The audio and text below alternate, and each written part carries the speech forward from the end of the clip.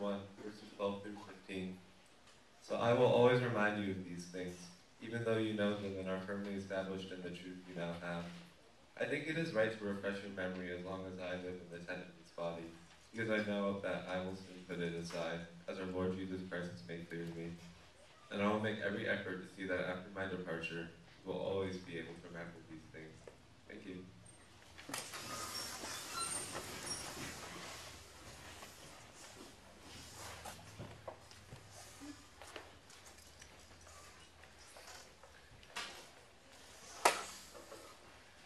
All right, good morning, everybody. This morning, we're going to be continuing our series on truth-telling. And this, I'm going to be talking about testimony, a specific type of truth-telling. But before we get into the sermon, because we're talking about testimonies today, I've asked a couple of people to give testimony, or basically just share what God is doing in their lives. And so we're going to hear from Serena and then Still. So they're going to give their testimonies first, and then we'll dive into the sermon, okay? So, come on. I think that's it. All right. I didn't time myself, so hopefully this won't be too long.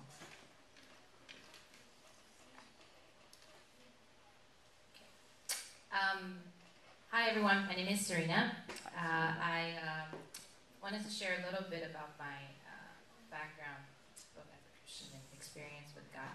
I grew up going to church on Sundays in Taiwan. My dad is not a Christian. My mom was invited by her friend to attend church, so she thought it was a great way for us to get out of bed early on Sunday, like you guys do. So my sister and I went regularly to Sunday schools and to Sunday service, and I even won a few Bible memory verse contests. Of course. How is that? Is that so hard to believe? Anyways, I called myself a Christian because I went to church. I prayed to God for blessing before tests, before flying on planes, just so I could land safely. But I don't think I had a personal connection with God, nor did I live my life guided by His values or His truths. After I moved to Canada, this was in middle school, I stopped going to church because I interfered with my schoolwork and encroached on my own free time, I thought. But throughout my childhood and adolescence, there was always things that genuinely bugged me about myself I couldn't really shake off. Things like, my friends won a competition or a scholarship, why was my first reaction often envy, and that maybe I deserved it more instead of rejoicing for their success. When my sister was praised for her good behavior, why did I secretly hate it? And also the adults for not paying attention to me. And whenever I met a new person, whether they're pretty or average looking, whether they're tall or short, skinny or chubby, athletic, nerdy, I always felt myself constantly comparing myself to them, and at least trying to find one thing that I have to be better at them, just to feel better about myself. Because of all this self-focus and insecurity, I never truly felt a connection with anybody, or never truly felt that I could be open and free to talk to anybody. And inside of myself harbored a lot of this inner ugliness, and literally felt like I was a very grumpy, shriveled up person inside. It was a very vicious cycle, every time any interaction I had. In Romans 7-8, where Paul talked about struggling with sin and gaining life through the Spirit. In Romans 7:14-24, just a small snippet, he said, "And making me a prisoner of the law of sin at work within my members. I knew that all of these thoughts and feelings were not right, and I wasn't meant to think or live like this, but I didn't really know what other alternative there was, besides all these thoughts that I had in myself. Or at least I wasn't open to the alternative. God did graciously bring me back to the church in college, and He opened my eyes to my biggest problem, which was sin. Sin was the root of my self-centeredness, jealousy, envy, inability to rejoice with other people, feeling disconnected and alone. And like what Paul said, I was a prisoner, a slave to sin, to insecurity, to feeling unappreciated and unloved, and ultimately separated from God. And again in Romans 7 and 8, he talked about, for it If you live according to the sinful nature, you will die. But if by the Spirit you put to death the misdeeds of the body, you will live, because those who are led by the Spirit of God are sons of God. For you did not receive the spirit that makes you a slave again to fear, but you received the spirit of sonship, and by him we cry, Abba, Father. So salvation from sin through faith in Jesus Christ is a freedom that I was able to gain from sin, from having to constantly compare myself, because I was already dearly loved by God, who is my Father, and I do not have to fight or try to earn recognition. It was a freedom from feeling inadequate or insecure about myself, as I am dearly loved by God. I don't have to be jealous or envious, and the focus shifted away from myself but towards God.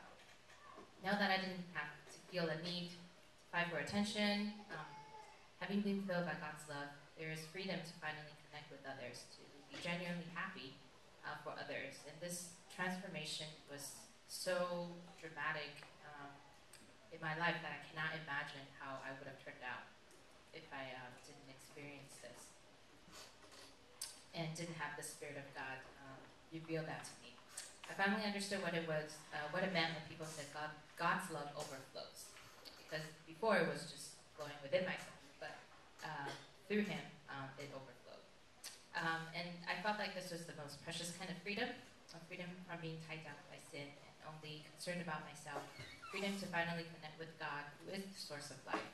As He says in John 4:14, "But whoever drinks the water I give them will never thirst. Indeed, the water I give them will become in them a spring of water welling up to eternal life." Freedom to not be constantly wary of what people thought of me, or what if I did, or if what I do, pleases everybody. And there is freedom to finally see people the way that God sees them, precious brothers and sisters, not competitors. This is a freedom that Jesus brought me through salvation from sin. A freedom that restores my relationship with Him and also with one another as God had intended. A little story, back in 2009, I was in China for 5 weeks as part of this medical mission program. I got to stay with missionaries who came from the U.S. Some of them were physicians, some were dentists, others were lay people who just went up the mission field over 2 decades ago. We met fellowship, for church, and people's homes, and I met a lot of very precious brothers and sisters in Christ. And outside of being Chinese, and some of these missionaries are Caucasian, and some of them were 20 years older than me, so we didn't have a lot of things in common. But so for the Caucasian 20-year older people, I had even less in common with them. But because of that fundamental connection as children of God who were saved by grace for the cross, which is a connection I don't think we can find anywhere else outside of Jesus. We were able to relate freely with each other, be honest with each other about the struggles that we went through, our hopes for the future, our downfalls, our triumphs, but to eat and have fun and share lives together. We sang hymns and worshiped together, and in this little corner of China, but I knew that God really delighted in His people. And He just gave me a glimpse of what a day will be like when the world is made right and restored. It's filled with peace and love, not competition for scarce resources.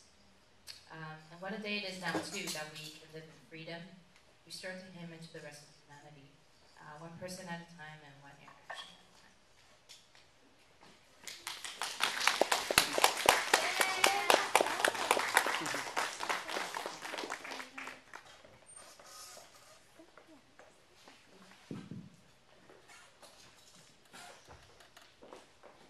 Hi, I'm Sylvia. Hi, Sylvia. This is a story about how God worked in my life a few years ago. So a few years ago, I was working. Hello. A few years ago, I was working in a pretty terrible job situation. It was kind of a high stress and very hostile work environment, and it was very emotionally and very physically just draining and taxing on me. It was, I would say I was pretty miserable. When I wasn't at work, all I could think about was work, and I would just really be complaining to people about it all the time, and I'm sure some of you guys know that. And I was just really angry about a lot of things, and kind of just really in a dark place in my mind, and also just at that workplace. And I really dreaded Sundays because Sundays meant that I would have to go to work the next day, which made me really unhappy. And sometimes I would cry on my way to work, which was really kind of sad. And all this time I was just always praying, God, keep me sane and save me from this crazy place. And so I went job hunting, and after a while, I got a verbal offer from a company that I really, really wanted to work at. And typically, when you get a job offer, after a verbal offer, they send you something in writing. It'll either be via mail or email or something. But for some reason, they kept saying, "Oh, we'll send it to you tomorrow. We'll send it to you tomorrow." And that eventually was like, the end of the week or next week, and it was just dragging on and on. And I was like, "Why, God? Like, why is this taking so long? Like, I can see the light at the end of the tunnel, but like, I can't get there." And it was really difficult. And throughout that time, I was just kind of seeking God and why is this happening? And I really felt called to just kind of love on the team that I had managed there, and really just show them that I cared for them, and that like I should treat them right and just show them like how life is supposed to be, and it's not supposed to be crazy.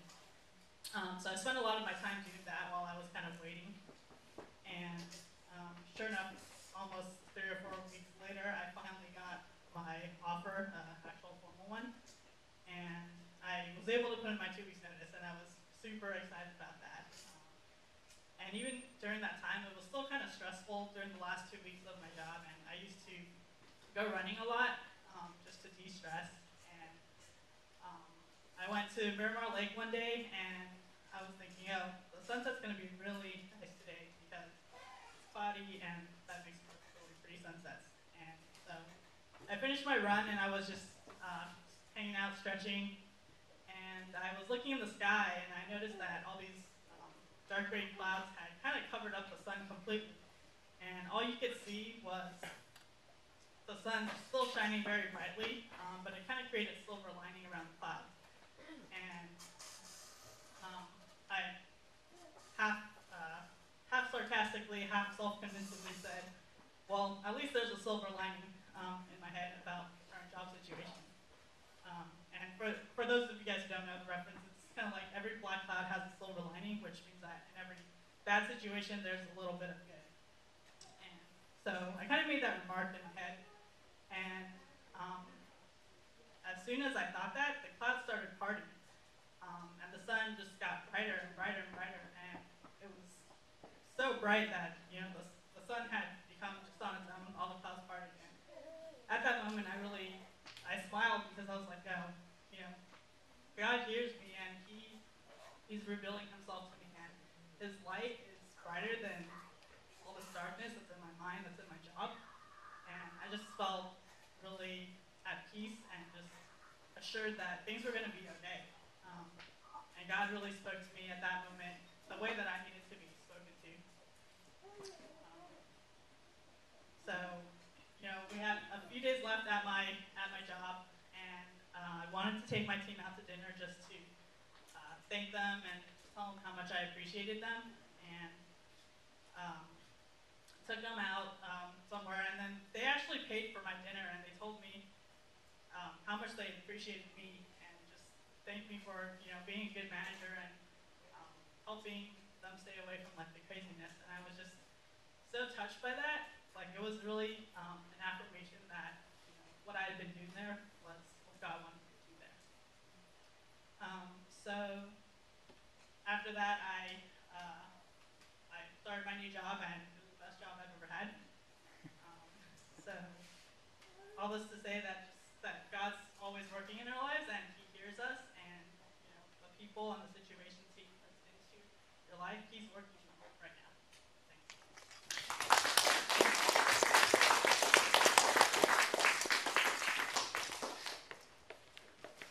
Thank you, Serena and Sil.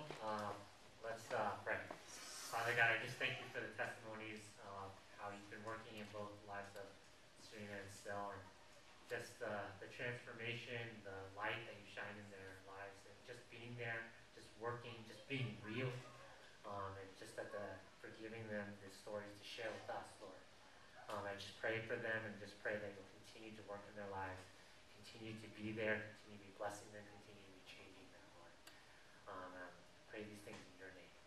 Amen. Sometimes I go out and I meet some people, right? And I don't know who they are, but I know they know who I am. And one time I remember going to this wedding. I'm a wedding photographer. And I saw the groom. And the groom looked really familiar, okay? And then he's like, "Hey, Daniel." I'm like, "I have no idea who you are." But he seemed to know exactly who I was. And then he said, "Remember I came to church one day and you told this story about Street Fighter and it was so funny or whatever." I'm like, "I don't remember you. I don't remember that sermon. I don't remember that story. I remember none of that," right? But somehow he remembered a story about Street Fighter or something that I told. I guess he came to church one day. I don't know, right? But what was interesting to me about that was that he remembered specifically what was happening because of the story.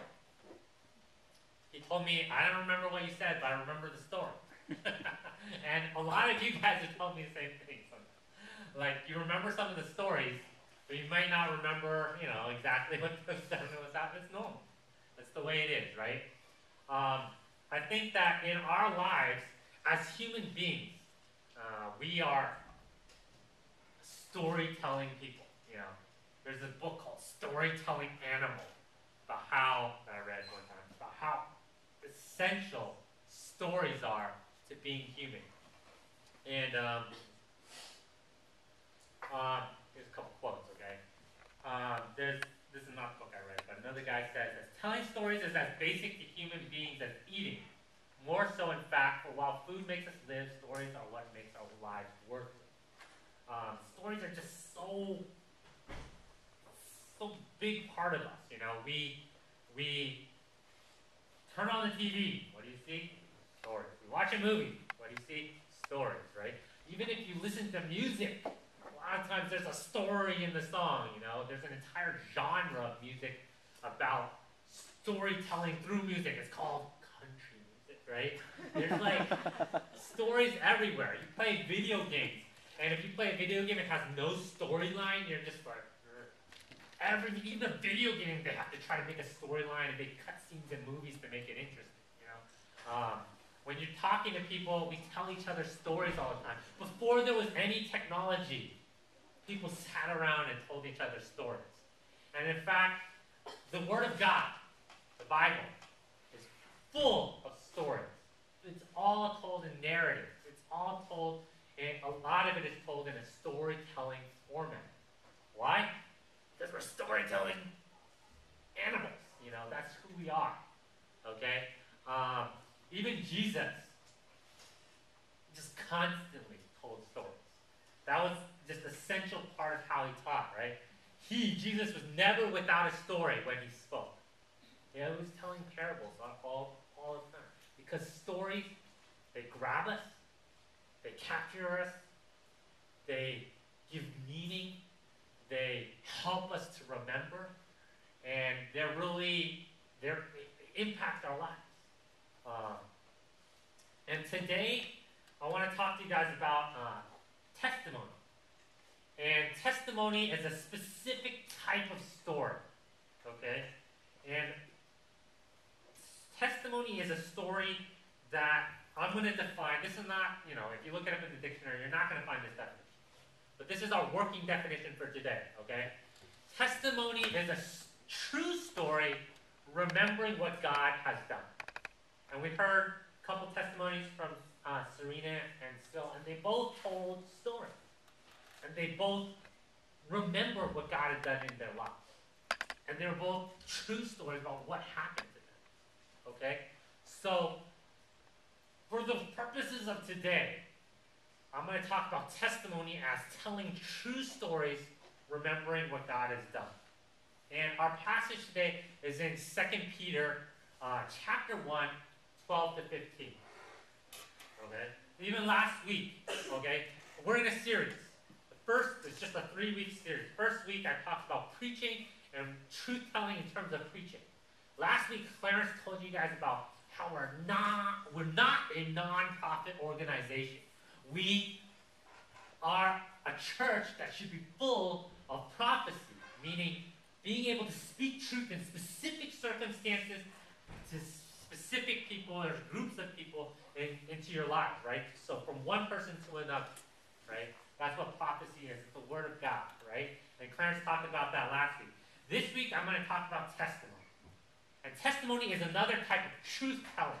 It's a truth-telling through story. And the story is remembering what God has done in our lives. Okay? Remembering what God has done in our lives. Let's look at this verse. 2 Peter 1, 12 to 15. Okay? It says, and as I read this, I'm going to point out some keywords. Okay?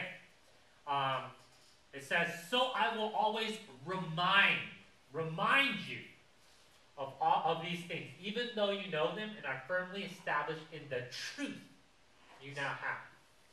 I think it's right to refresh your memory as long as I live in the tent of this body, because I know that I will soon put it aside, as our Lord Jesus Christ has made clear to me.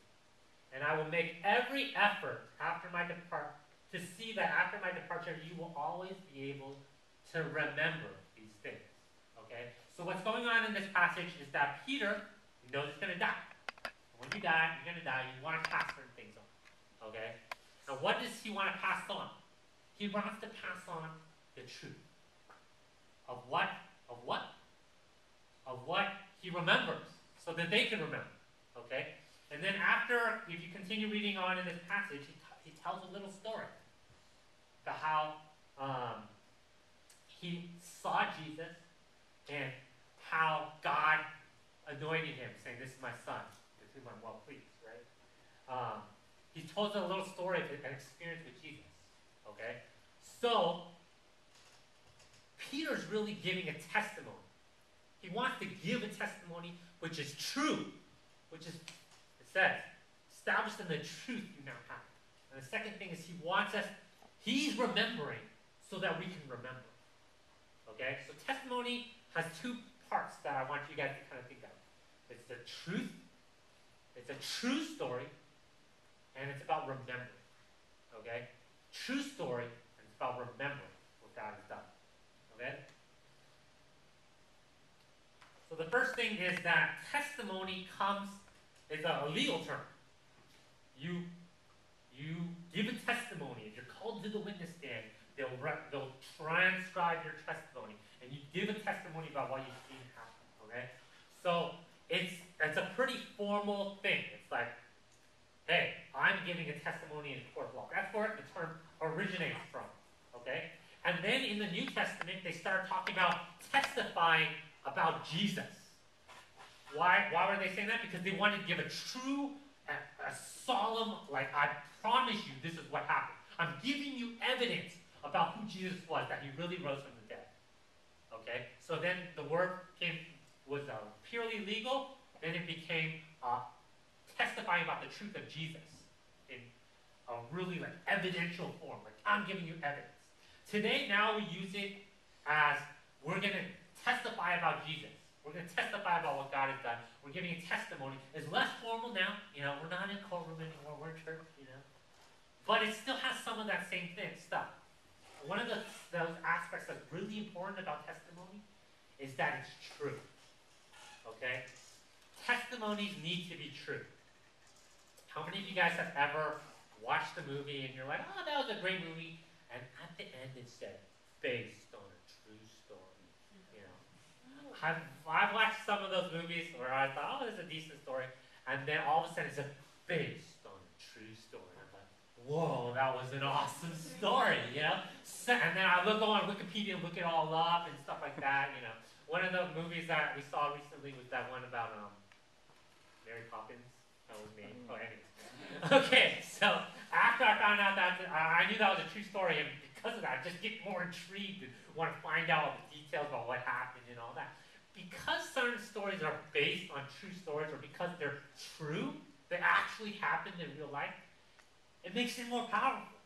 It makes it more real. Why? Why is it more real? Because it's real. You know? It's real because it actually happened. It's not something made up, right? And going back to 2 Peter, it says, we did not follow cleverly invented stories when we told you about the power and coming of our Lord Jesus Christ. Okay? We did not follow... Do I have that up here? No.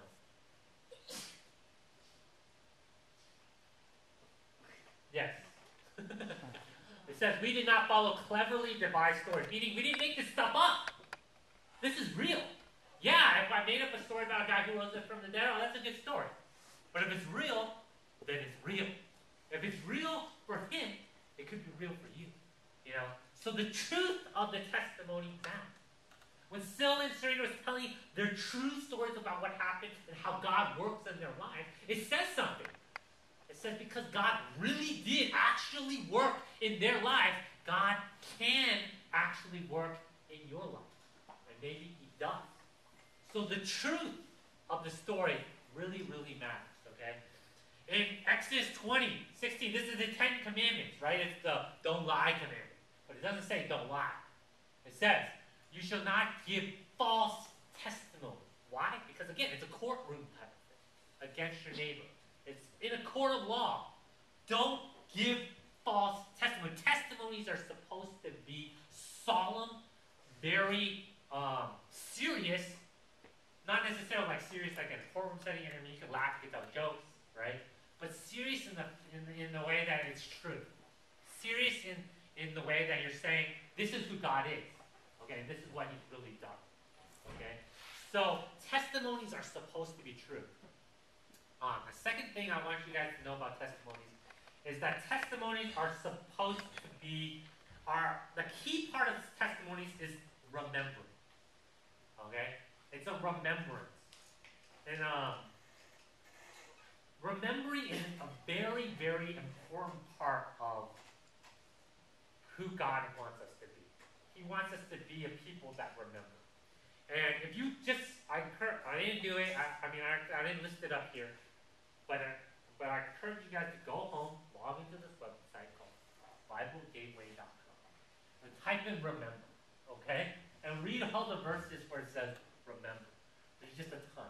It's all over the entire Bible, Old Testament, New Testament, and it's God remembering, God's people remembering, certain people remembering, and a lot of them they say God commanded us to remember. God tells us, remember. Okay? Here are a couple examples, okay? In Deuteronomy 5:15 it says, remember that you were slaves in Egypt. God is telling his people to remember. Okay? And Deuteronomy 8:19 is God's telling his people, do not forget, right? If you ever forget the Lord your God and follow other gods and worship and bow down to them, I testify against you today. You will surely be destroyed. Okay? He's saying, don't forget. You better remember what God has done. It's very important to remember. Okay? And in Psalm 77, 11 and 12, here at the bottom, the psalmist says, I will remember the deeds of the Lord. Yes, I will remember your miracles long ago. I will consider all of your works. I will meditate on all your mighty deeds. Remembering is a very important part of who God is and who he wants us to be. With the Lord's Supper, when Jesus broke bread, he said, do this in remembrance of me. Right? He didn't say, do this because this is a law. I command you to do it. I mean, he did say that. But the part of the reason why it was so important to do it is so that we can remember. There's something about remembering that grounds you in who you are, grounds you in who God is, and helps you to remember where you came from, and helps you to remember who you're supposed to be. Okay? It's a connection. Helps you connect to God, helps you connect to each other, right? In 1 Peter 12, 15, this is our passage again. It says, I will always remind you of these things. It is right to refresh your memory. You will always be able, after my departure, you will always be able to remember these things. It's very important to Peter that you remember what's going on. You remember what God did. You remember what Jesus did. Okay? So that is what testimony helps us to do. And when Peter gave his testimony, when Peter told what he did, he was remembering what Jesus had done. Okay? So, remembering through testimony is very important. I'm going to wrap up really quick, okay? So, I'm almost short of time. The first thing I want you guys to do is, as we're telling testimonies, and remember, this truth-telling is supposed to build each other up as a church. We're helping each other to remember God. We're telling truth into each other's lives, right? In order to do this, in order to build up the community, God wants us to remember. And a lot of these commands that he asks us to do is to ask us to remember as a community what God has done. Okay? So, first tip is remember something, a time when God did something in your life. Alright? That's the first thing. You don't need to say anything yet. Just think. Just remember. Remember God. I've talked to a lot of you guys. Even a lot of you guys in youth group or in middle school, even, God's done things in your life already. You've told me. Remember those things. It's important just to take some time and think and remember. A lot of times we go through life really fast and we don't remember a lot of things, right? And because of that, we don't live our lives like it. So it's important just to take some time just to remember things. When I was little, my parents really annoyed at me when they would say, hey, did you clean your room? Or I remember I told you to clean your room. I forgot. That was my excuse for everything. I forgot. Or they would get my report card and then the teacher was like, he had turned in like 5 assignments or whatever. And then they're like, how did you turn in 5 assignments? I forgot. I didn't remember. I got into class and I didn't remember. I think I told you guys this story before. In college, I went to class one day. I was like preparing for the final exam. I studied super hard for the final exam. And then I sat down and the professor said, okay, before we take our final exam, turn in your final papers up here. I said, I forgot that we had to do final papers, right? I forgot. And my parents hated that because they thought it meant that I didn't care. Okay? They thought it meant like, oh, I don't care about school, so I won't remember. Maybe a little bit of that. But really, a lot of times I would forget just because I was thinking too much about something else. It's not that I didn't care to do my final paper. Obviously, I wanted a good grade because I focused so hard on doing my final exam, right? But I focused too hard on doing my final exam that I forgot about something else. It wasn't that I didn't care about my grade. Obviously, I cared about my grade. It's just that sometimes you focus too much on one, and some of these things are good, but you need to focus and turn your eyes on other things, too, that you need to remember. And that's what we need to do with God. There's tons of things to think about, like your homework, cleaning up your room, turning in papers, doing your final exam, going to work, remembering that project, picking up something you're supposed to pick up, running this errand. Billions of things you need to think about in life. But if you focus on those things and you don't take time to remember, you will forget. And you'll forget what God has done for you. So the first thing is, I want you guys to remember. I don't think I have a slide for I forgot. To make the slide. It's not because I didn't care. I'm kidding. Let's focus on something else. Anyways, take time to remember God and what he's done. And then the second thing is really, not so easy, is a little bit harder, is to tell someone, right? Tell someone. Pretty logical steps, because I'm talking about testimonies, right? So remember what something something that God has done. It doesn't have to be how you came to Christ or a big story about that. It could just be, hey, oh, I remember God did this for me. Oh, I remember I was, feeling down and God gave me a birth. Or I feel like I was really stressed and God sent, or so-and-so told me to cheer up and I felt cheered up. And I think God did that, It could be something simple like that. But you can tell something. You don't have to come, not all of it. I am going to ask, I think it should be a part of our church where we're like a community, we talk to each other. That's what this entire truth-telling series is about, where we can come up in front of everyone and tell everyone, But it doesn't have to be like that. You can just tell one person. That's a good place to start. Tell your best friend, that's the easiest person to talk to, right? Or if you're in a fellowship, in a small group, less people, it's a little bit easier to tell a testimony. To tell about how to do that. Tell something. Take the initiative. Say, hey, I got something to tell you. God did this. All right? In Psalm 71, it says, I will tell everyone about your righteousness. I think it's verse 15. All day long I will proclaim your saving power, though I'm not skilled with words. I will praise your mighty deeds, O sovereign Lord. I will tell everyone that you alone are just. Telling people about what God has done is worship. And it's encouraging other people. It's so good. There's just so many good things. Just do it, okay? It's awesome. The last thing that you can do, this is probably the hardest one. Okay, so first thing, remember, easy. Level 2 is tell that story to someone. Level 3, advanced. If you're advanced, only if you're advanced, do this, okay? Ask someone, what's God been doing in your life? Okay? That's kind of hard. Because it's like, you don't want to ask someone such a... And if someone asks you this, don't feel like they're putting pressure on you. Okay? What they're doing is they want to hear something good to encourage themselves. If you feel down about, oh, where's God? I don't know where God is. Sometimes you feel like that, right? Where's God been? Ask someone. Hey, has God been around in your life? Has God showed up? That's what that question is about. That's why we ask that question. It is to remind each other, to keep us accountable, but don't think of it like that. It's really to encourage each other. For you to encourage someone else, for someone else to encourage you.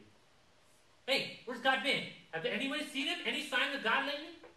I haven't seen him. And someone will tell you, I've seen him. Someone will, if you ask, right? So those are the 3 things. Remember time when God did something in your life. 2, tell someone. And 3, ask someone. Where's God been? Let's pray. Father God, I thank you for your truth. I thank you for testimony. I thank you for your word. And I thank you for stories, Lord. And I pray that you'll give us stories and you'll work in our lives and you'll give us stories about how the awesome things you've been doing. That we will be able to remember them, that we'd be able to tell someone. We'd ask each other.